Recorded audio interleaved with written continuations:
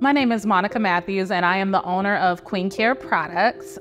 I am originally from the Midwest. My mother actually moved us from the Midwest here to the Northwest, really in search of a better life. We grew up poor. I grew up in a neighborhood where we were totally in survival mode. And it wasn't that my parents didn't love me. It was just that they were caught up in life and they weren't able to provide me some of the foundational pieces that I really needed as a young Black girl.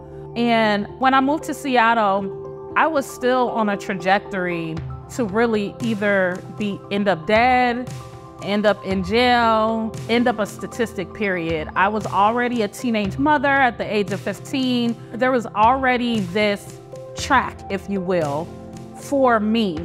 Until I was about 25, I became a preschool teacher, and I feel like that is where my purpose and destiny, it all became oh so clear to me that I was put on this earth to really support young people and to really help them overcome and or avoid some of the pitfalls that I did as a young person.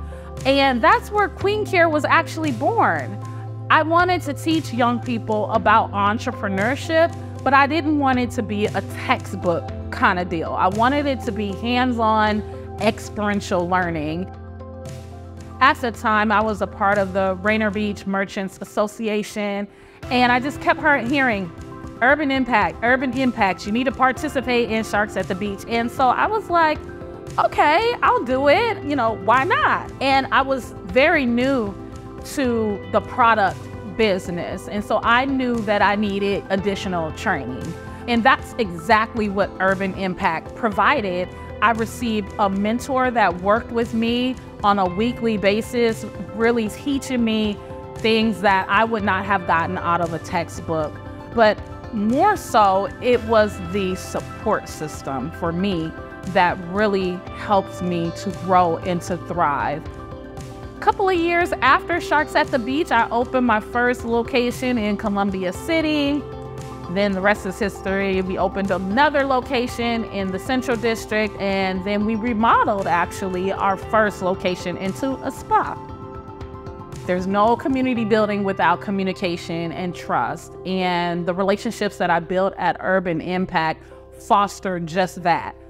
They created this nucleus of support, not just for myself as a business owner, but for business owners that are coming after me as well.